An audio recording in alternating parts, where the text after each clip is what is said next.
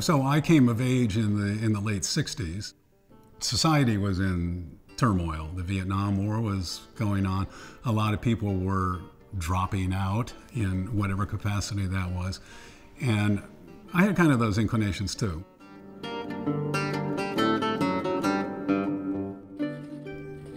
Not fulfilling a conventional role within society, whatever that might have been to me.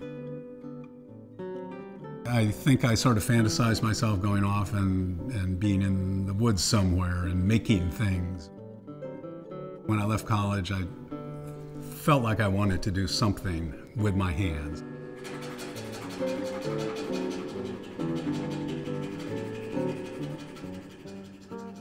But there's something about wood that excites my passion, and I think it's because it's an organic material and it's always different. It's both constructive, you're joining pieces of wood together, and it's subtractive, where you're removing material to finally get at the form you want. In school, I studied architecture, and so furniture design isn't too terribly far removed from architecture. It's like architecture scaled down to a really human scale there that I liked. We sit on chairs, we sit at a table, and so that felt right to me as well, to make a useful object.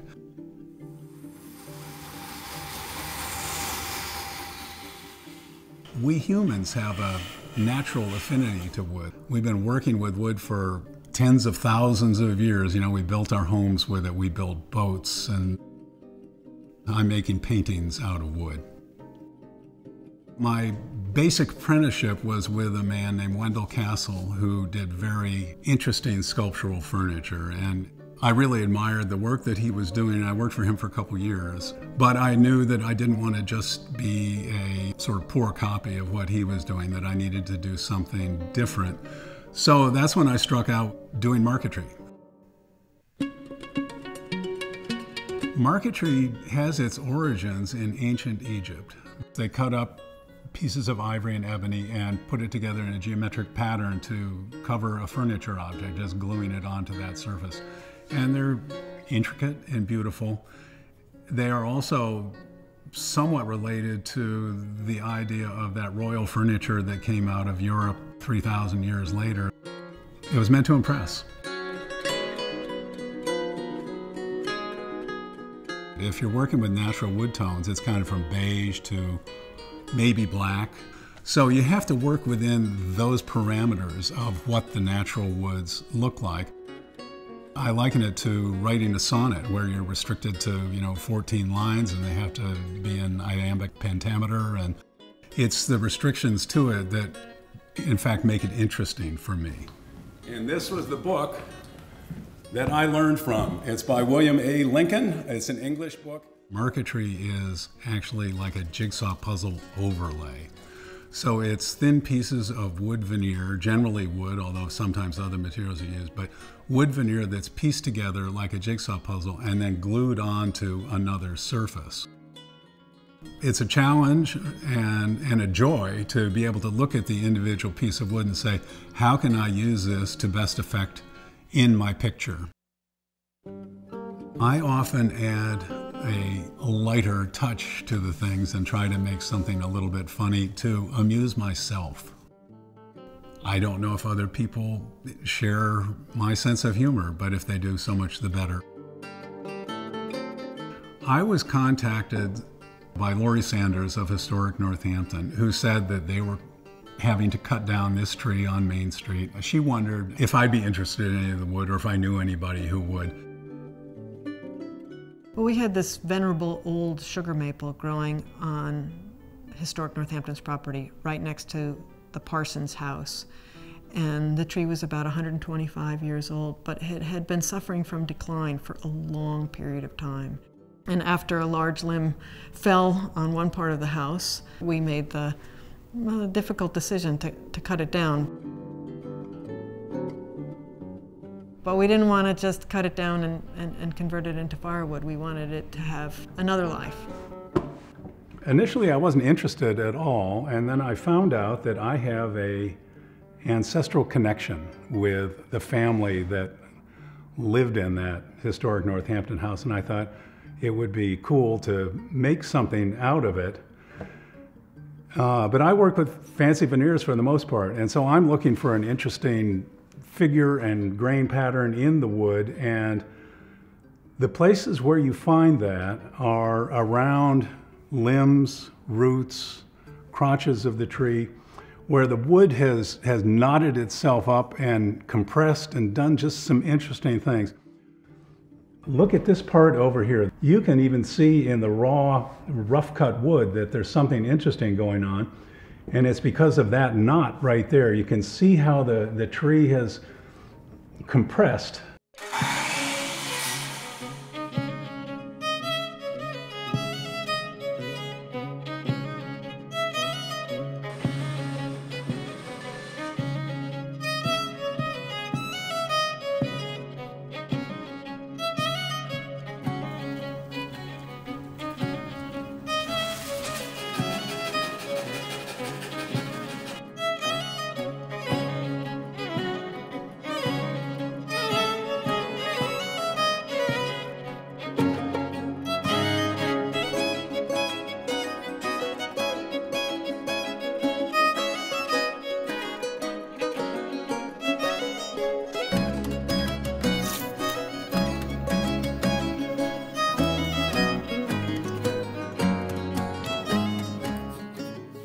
There is an iconic piece of furniture called the Parsons table that is super simple. It's just rectangular parts put together, and that's not what I do.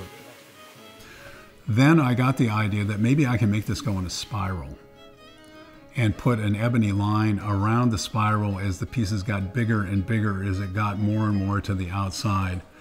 And for me, that said annual growth rings. And also, maybe just said something about time, the spiral moving out. It's almost like a spiral galaxy or something or other, moving its way to the outside. My encounter with this Parsons tree led me to a little bit of study about who these people, the Puritans, were, who came here to New England, Massachusetts, to create this idealized society. And there's something that I find kind of creepy about that. Although that might have been my interest as a fresh out of college guy. Okay, we're going to go off and we're going to create a new society here. We're going to reject what the negative things that we perceived in American society at that point. There was this huge wave of people coming from England, 20,000 people. And overwhelming native people who lived here. And they had an attitude about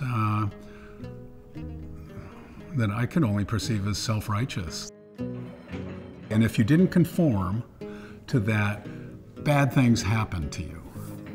Like Roger Williams was exiled and other people were accused of witchcraft.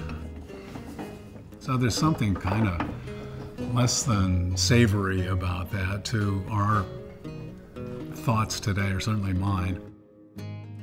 The land where the Parsons homestead stands, the 1719 home, was actually Joseph and Mary Parsons' homestead land as well. They were among the settlers and founders of the town of Northampton. So 324 years after I moved here, not having any idea that I had any connection with this at all. So with that in mind, I thought, I got to get some of this wood. My concept for this table was quite different from other things that I've built. It doesn't have an obvious pictographic image. It is marquetry, but maybe not recognizable marquetry to most people. It's simply interesting looking wood pieced together to not create an image, but to create a design of sorts. And That's different for me on a number of levels. And I kind of enjoyed that process of making something without a picture.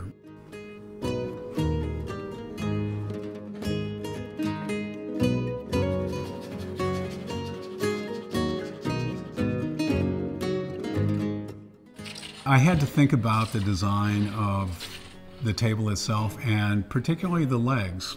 I wanted to make the whole thing out of this Parsons maple, and frankly I didn't have that much wood, so I had to think, okay, how am I going to be able to make a leg that is interesting design and worthy of holding up this structure? So I came up with this wishbone concept and put a black line around the whole thing. So that was important for me to tie in with the black spiral line.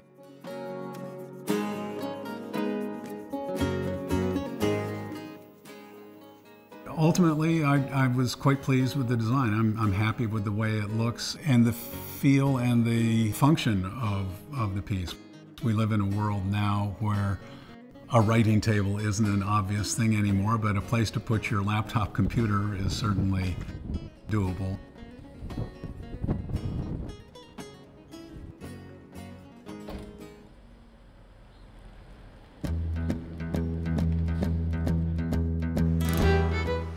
I've been doing this marquetry thing for pushing on toward 50 years now. I did a video on the technique, and I wrote a book that people have told me has been inspiring. So obviously that is gratifying.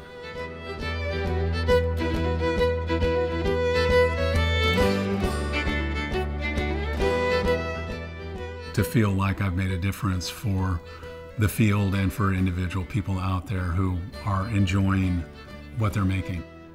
I would like to think that if I've got a legacy within the furniture woodcraft world, then it will be people who are going to pick up the ball and say, I can do that. I'm gratified that I have work in public collections and museums around the country. And some young 20-year-old is going to go in and say, I want to try and do that. I want to learn how to do that. That would be the happiest of outcomes. Down the road, people are still going to be interested and maybe get a kick out of it, get a laugh out of seeing what I've done.